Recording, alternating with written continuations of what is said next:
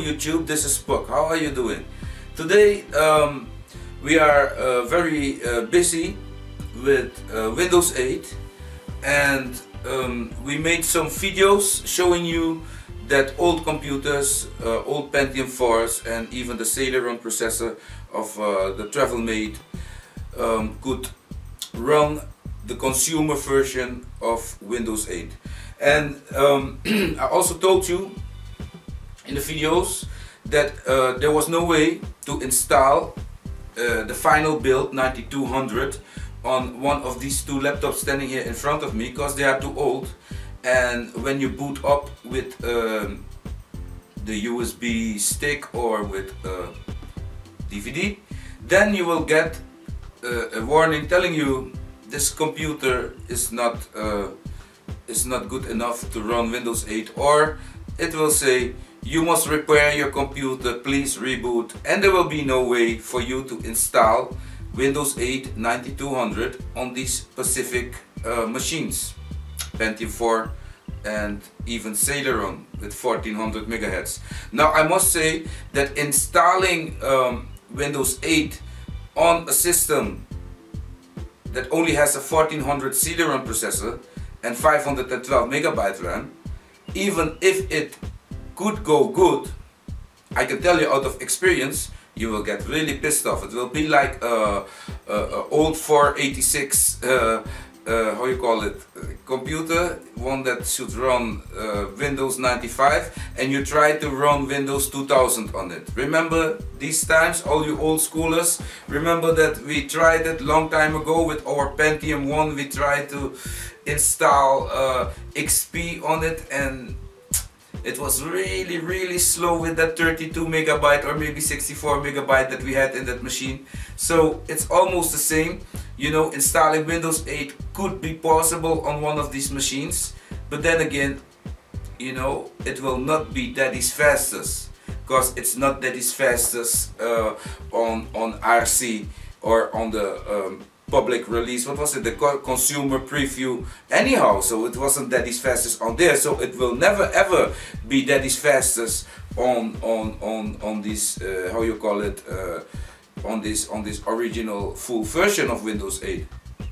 But then again, we can always lighten up the system by uninstalling apps that are connected to the internet. And you know, I will tell you a secret. Last night I did it. I installed it on the TravelMate, and I succeeded. And I was like, I must make a movie to show you guys how to install Windows 8 9200 on computers or laptops that have a processor that is not supported. Alright, so that's what we're gonna do today. We're gonna use this Dell.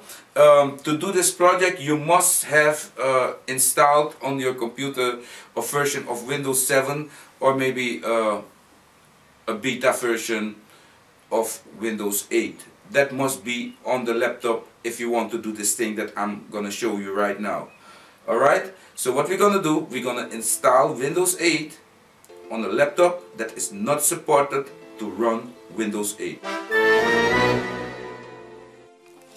Okay, welcome back. This is the laptop I'm talking about. Yeah, it's the, how you call it, the Dell, the 5150. Let me put her on. It's running the Windows consumer preview Windows 8 with a fish. You see that? So what we're gonna do, we're gonna install the 9200 on this baby, and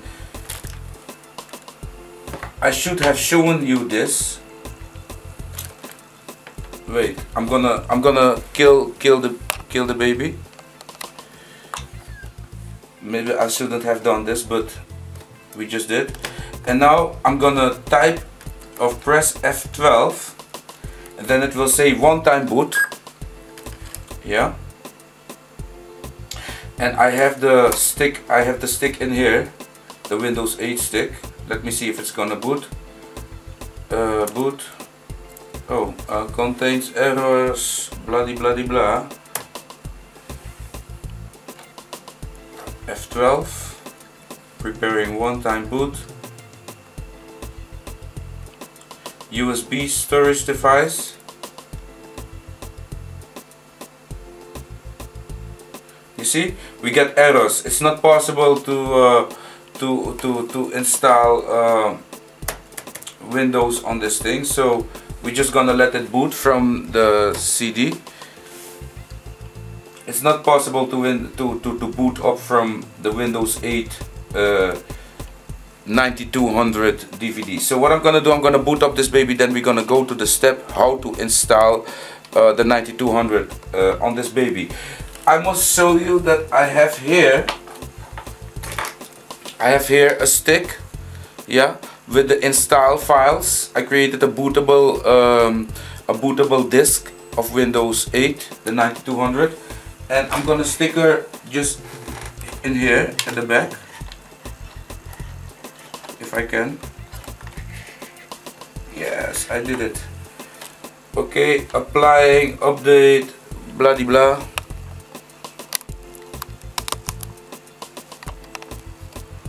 I don't know what kind of update it's applying, but it's all good to me. Wow, Saturday the 13th. That's a bad day, yo. But a good day to show you how to install Windows 8 9200 on a computer that is not supported.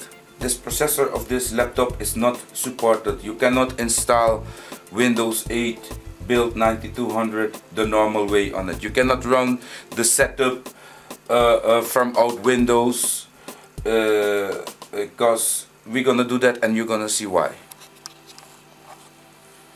As you can see, we're booting straight up to the classic the classic theme. I installed the classic theme on this 8250. I'm gonna zoom in for you so you don't see. I'm not tricking you guys. It should be silly to make a video to trick people. I only do that with UFOs, my UFO videos that I create from FX Guru.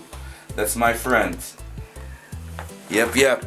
Anyway, you're looking at the classic theme, my lovely people. Yes. And this is Windows 8 consumer version 8250. Let me show you the properties real fast. Real snel. I'm speaking two languages. Flex is laughing his ass out there. Flex wax. Okay, here you can see these are the specifications. No big deal. 768 megabyte RAM, Pentium 4, 3.6 megahertz. No big deal. This processor is not supported to run Windows 8, and I'm gonna show you why. If we go to my computer, then we go to the USB disk, the one that we have the Windows 8 files on. There it is. You see it here? And then if we hit the setup, for instance, yeah, then look what will happen. We're just gonna run the setup,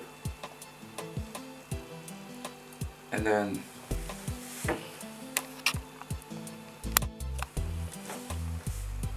preparing, blah de blah de blah.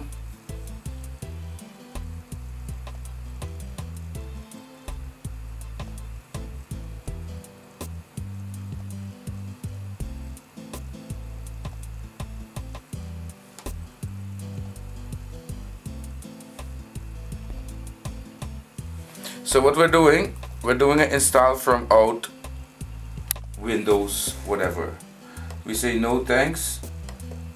Of course you must hit I want to help Microsoft and make things better.